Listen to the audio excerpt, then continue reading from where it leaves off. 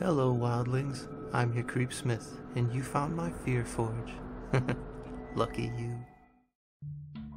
Hey, wildlings. Being able to make a career of doing what you love is one of the dream opportunities that people look for. Being able to do so while learning from the example of experts in your field is one of the chief advantages of university settings. Best of both worlds, yeah? What could go wrong? You might be surprised. But if you're listening to this channel, you probably won't be. Our academic abomination for this evening, Toters Maze by Lex Joy. There aren't a lot of advantages to being the sole teaching assistant in a small computer science department, except that once in a while, professors are nice enough to unload a bunch of old tech on you for free. Maybe they're cleaning out their offices for the first time in decades and have a few Macintosh classics that would otherwise end up in a dumpster. Sometimes the department gives them new tablets, and their old ones need a new home. Or else someone retires, and everything not absconded with for nostalgia's sake becomes fair game for scavenging. Courtesy of the faculty's generosity, I have a bunch of old computers, disk drives, motherboards, and virtually any other computer parts or accessories you can imagine kicking around my apartment.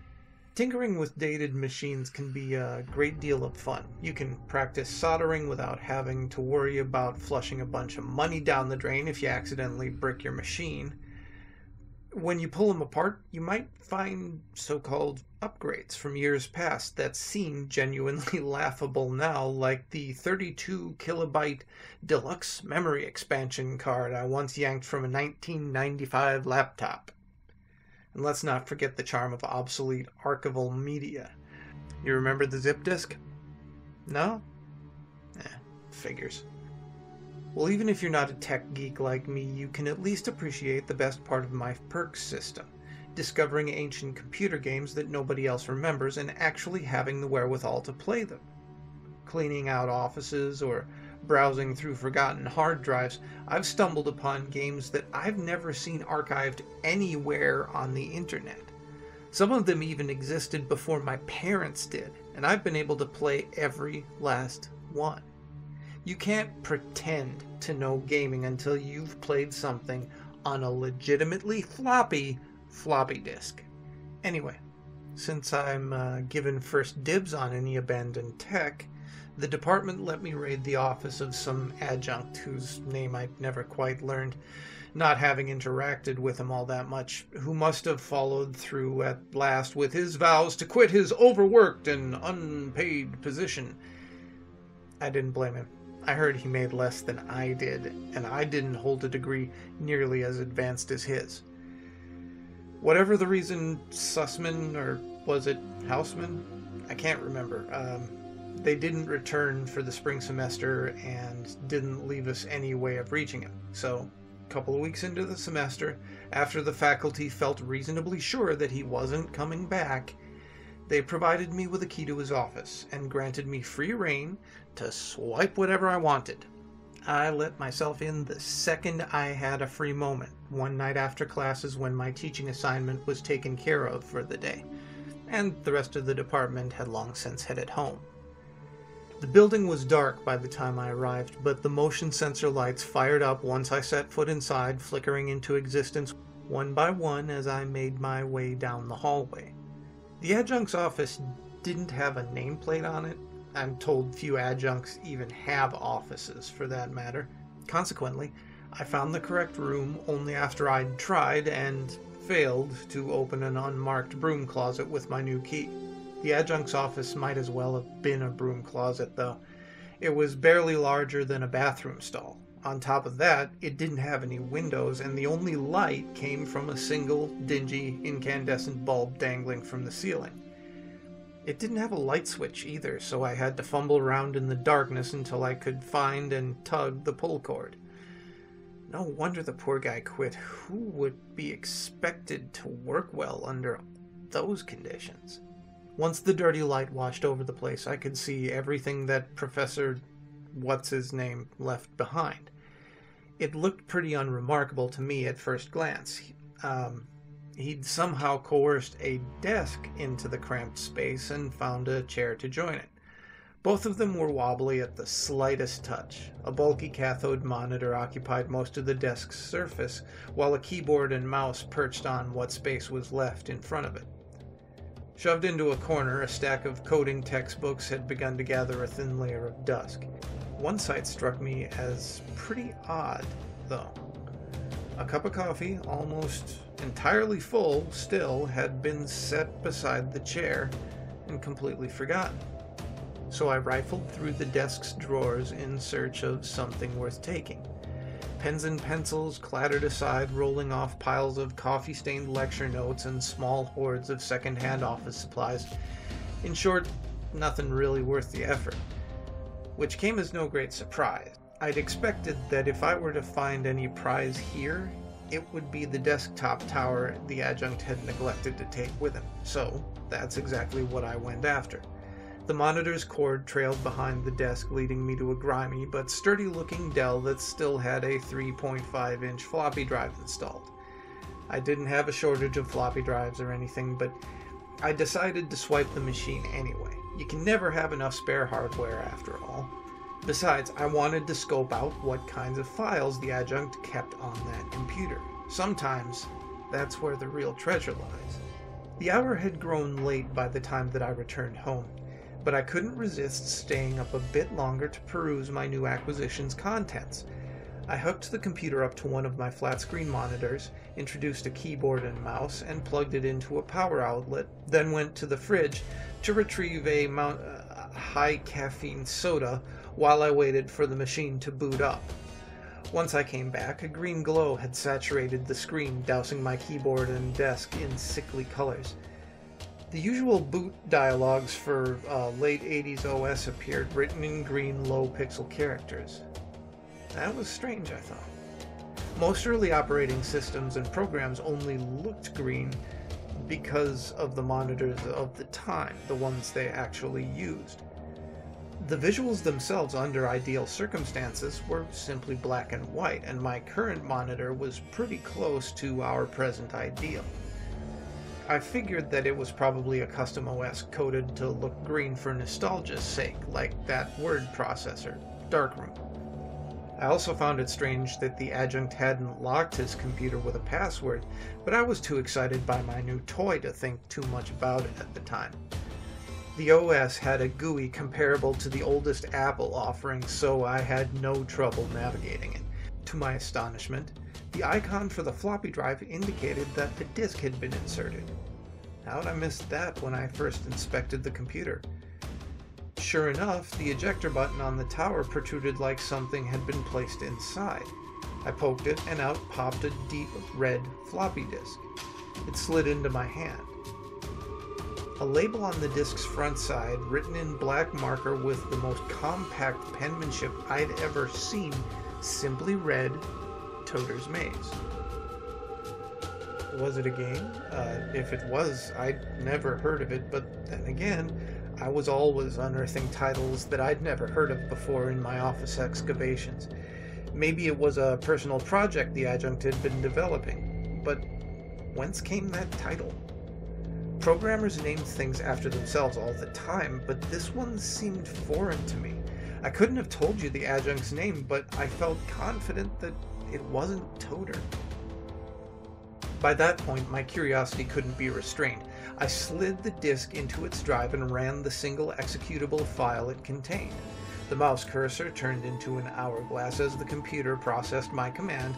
Then, for no more than a millisecond, it transformed into a completely different shape. I could have sworn it looked like a terribly distended face, but I didn't catch a close enough glimpse because shortly thereafter, the screen went blank. A second or two later, blocky green text, cleverly arranged ASCII style to look as if it were dripping or melting, filled the screen. Toters Maze appeared in a gigantic font with a single red dot punctuating the center of the O, resembling a pupil caught in a camera flash. Beneath the title, a substantially smaller font presented me a binary command. Begin, yes or no. Messing with the arrow keys, I found I could move the red dot around, but that it couldn't maneuver beyond the letters that ringed it. I appreciated the simple diversion that the programmer had thought to include. It showed some consideration for the player, you see. Wondering what the rest of the game entailed, I hit the Y key. The screen again went black, save for the O with the red dot. Small green letters began to appear one after the other, with seconds-long intervals between them as if they simulated someone making a tentative remark. Eventually, they finished spelling their message. "Are you sure? Yes or no?" What a bizarre feature, I thought. Usually you save something like that for quit functions so that a user doesn't accidentally lose all their progress from a botched keystroke. The unexpected dialogue only made me more curious. I pressed Y. At that, the small letters erased themselves one by one, saving my Y for last. Then, the large O disappeared. The red dot stayed for a moment before it too disappeared, and I was left with another black screen. Soon, some text seemed to float up from the blackness like bubbles rising from a deep pond. Level 1. Then the text seemed to sink back out of view. After it disappeared, a bunch of angular green lines drew themselves into existence, forming a kind of labyrinth that looked like a simplified view of an intestinal tract. It wasn't really much of a maze, though.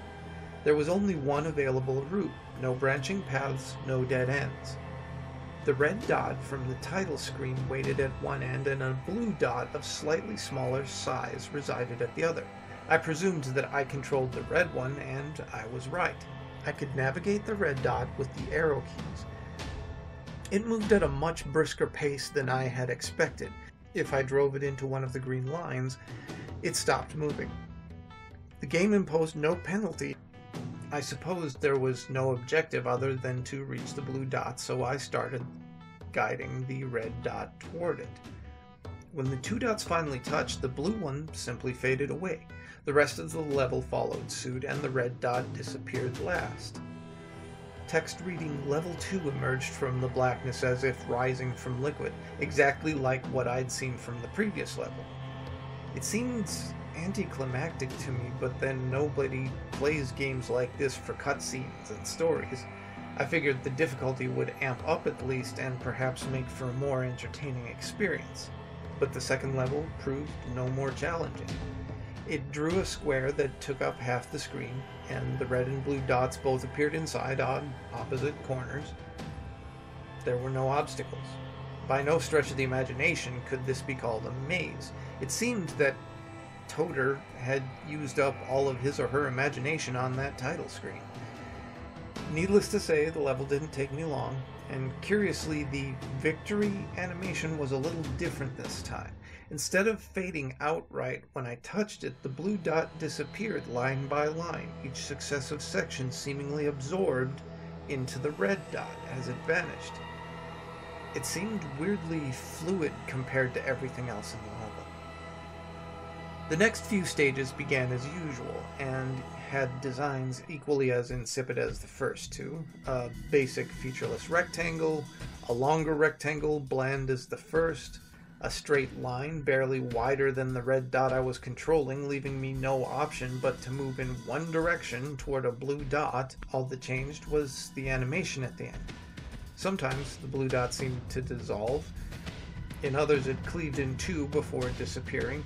In one particularly arresting instance, the top quarter of the blue dot seemed to be lopped off, landing beside the dot's remains, then vanishing like the rest of the stage. Before long, I'd arrived at level 10, and that's when things became genuinely disconcerting. See, the 10th level was nothing like the others. It was rectangular again, with a bunch of smaller rectangles inscribed within, lining the top and bottom, with the center remaining empty. The blue dot was somewhere near the dead center of the map. My red dot began in a corner. I started directing it toward its usual target, but then the blue dot did something unexpected. It moved. That's not even the right word for it. It ran. As my dot drew closer, it inched over by a pixel, as if it had heard something, and turned to check out the noise. When the red dot was only a few pixels away, the blue dot took off at an incredible speed. It hurled itself against one of the small rectangles until its walls seemed to yield. Then the blue dot moved inside, cramped by the tight quarters, and the wall reappeared. What the heck had I just witnessed? And how was I supposed to clear the level now? My only idea was by ramming the small rectangle's side like the blue dot had done. As I did, I swear that the blue dot quivered. Eventually the wall collapsed and the dots touched, resulting in the blue one splitting into many tiny pieces that coated the inner walls of the small rectangle. They didn't fade away like the rest had. The red dot disappeared first, and the level and the remnants of the blue dot lingered there for a while, burning the image into my retinas before cutting all at once to blackness. Somehow, I felt as if I'd done something awful. Then came level 11. This one featured comparatively sophisticated cartography, rectangles within rectangles, and the liberal use of walls, although it still didn't look much like a maze. The path to the blue dot was pretty obvious, and most of the space in the level seemed entirely superfluous. As I moved the red dot along, however, something about the stage began to make me feel uncomfortable. Insane though it sounds to say this about a bunch of green wires, it struck me as dimly familiar. I felt as though I'd been there before. I blamed the feeling on the late hours, suspecting that a lack of sleep had started to toy with my senses. When I reached the blue dot, its shape didn't change. The color drained from it, top to bottom, until, I don't know why these were the first words to enter my mind, a gray husk remained. I told myself I sounded crazy, but I couldn't reason away the dread that I'd begun to feel. It weighed upon my chest, constricting my lungs, adding to my panic with each breath. Somewhere in my fight for air, I realized why the 11th level seemed so familiar. It looked uncannily like the floor plan to my stepfather's house. How many levels were left in this bizarre game? Every one was too many. I didn't want to play any longer. I pressed every key on the keyboard, but none of them, or any combination of them I could think to try, let me exit the program. I tried to force the computer to shut down by holding its power button, but even after 2 consecutive minutes of pinning it, the screen still showed that hateful game. All the same, I couldn't bring myself to pull the plug on the machine. I somehow believed that everything would stay on even if I did yank the tower's plug from the socket, and I doubted that I'd react well to the sight. As if reading my mind, the level finally began to change. Instead of the entire thing fading to black, however, the red dot grew in size, expanding until the whole screen showed red. If migraines can be said to have a color, that red would be it. It seared my eyes, and when I held them shut to guard against the scorching pain, the imprint of a horribly distended face glowed against my eyelids. Reflexively, my glance darted from it, but the thing appeared wherever my eyes settled. Unlike most residual images that soften and fade over time, this one seemed to grow more detailed by the second. Its skull deformed, stretched into an oblong shape like pulled putty. Its jaw seemed detached, one side hanging much lower than the other. Where its eyes should have been, I only saw empty sockets that nonetheless seemed to watch me with malevolence. There was no way for me to avert my gaze from its frightening hollow stare except to open my eyes again. Once I did, the screen had at last turned to black. I felt far more afraid of not finishing than finishing. So I went on to level 12. I recognized this level too. It clearly matched the floor plan of the computer science department, being an almost exact replica of the fire escape diagrams that I'd seen posted on the walls there. The level's blue dot ambled about the stage, pausing at certain points while swaying back and forth over them. The red dot lingered in a small room that corresponded to the location of the adjunct's office. "It's only a game," I chanted to myself like a mantra. "It's only a game." My ritual almost restored my calm until my cell phone buzzed, stridently vibrating atop my desk. I yelped at the sound. I couldn't help it. A text message had arrived.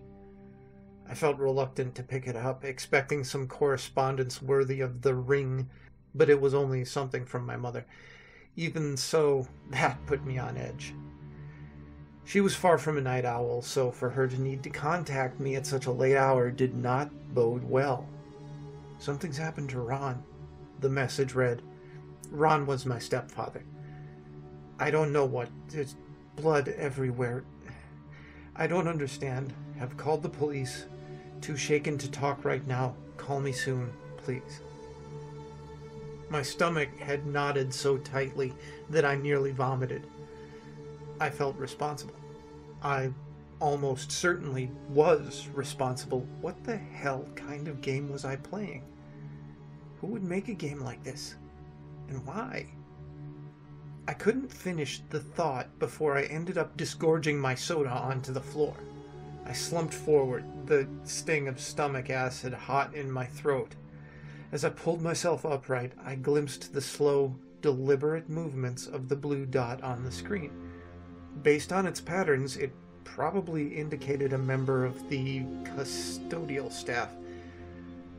The poor fool had no idea what horrible fate awaited.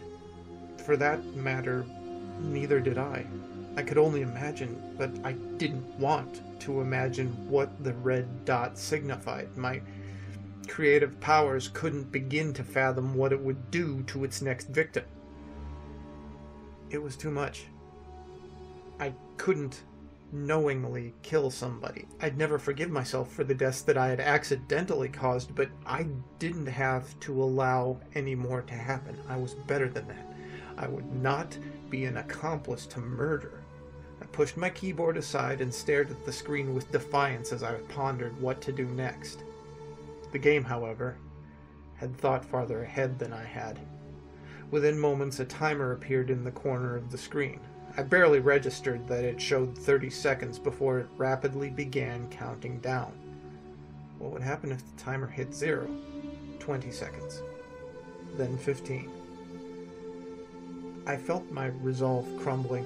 If the game had proven this horrible when I did what it wanted, what kind of retribution would it visit on me if I went against its will? 10 seconds. 9. 8. I had to make my decision. 7. 6. 5. The decision came quickly, more instinct than conscious choice. I pounded on the arrow keys. The red dot flew at an unfathomable speed. The blue dot had no time to react. As soon as the red dot touched it, it collapsed in a pile, scattering like a handful of dust. The stage turned to water and fell away from my eyes. By the time that I dried them, the hateful green font had risen. Final level. Stage 13. How auspicious. At least it couldn't torture me or anyone else after one last death. I felt almost grateful that there would only be that one more, and tried to think of his or her demise as a sacrifice to the well-being of everyone else. It would almost be a good thing, ending this horror once and for all. I had a moment of panic as it occurred to me that the game might try to pull a fast one on me. What if the final level featured an abundance of blue dots, like a crowded shopping mall on the other side of the world or something? I couldn't do that. At least, I didn't think I could. The text gradually disappeared. The level's blue and red dots appeared first, one of each, with almost no distance separating them. I began to heave a sigh of relief until I saw the map. It was my apartment, rendered in harsh green pixels. I whirled around in my seat. I couldn't see anything in the darkness, for my eyes had adapted to the brightness of my monitor. I thought I detected a faint red glow on the walls around me, even though the only light source in the room was emitting green. I felt my body began to lock up, starting with my legs. The tension worked its way up my body until it settled in my jaw. My mandibular muscles clenched so tightly that I thought I'd drive my teeth into my skull, but I couldn't help it. I had never known fear so intense. There were no sounds but the pulse in my ears, no movement around me but the flicker of shadows in the burgeoning red light. I wheeled myself back to the computer screen. It was completely awash in blinding migraine red. I clenched my eyes shut. Deep in my own darkness, I spotted a flicker of red. It drew closer and closer. I didn't even need to see it to know what it was. That face, that thing that I'd unleashed had returned. It came so near that I thought I could feel it breathing on my face. I opened my eyes. The face had overtaken the screen. It glowered at me for a moment. Then its maw widened, revealing a dark, cavernous hole. It swallowed every pixel, plunging my room into blackness, and something hard as bone, warm and sharp, cut a deep gash across my throat. I know. If they're dead, then who wrote the story? Well, see, that's the thing about horror. Questions are always scarier than answers. So stay scary, wildlings. Never trust media with handwritten labels, and make the most of your nights.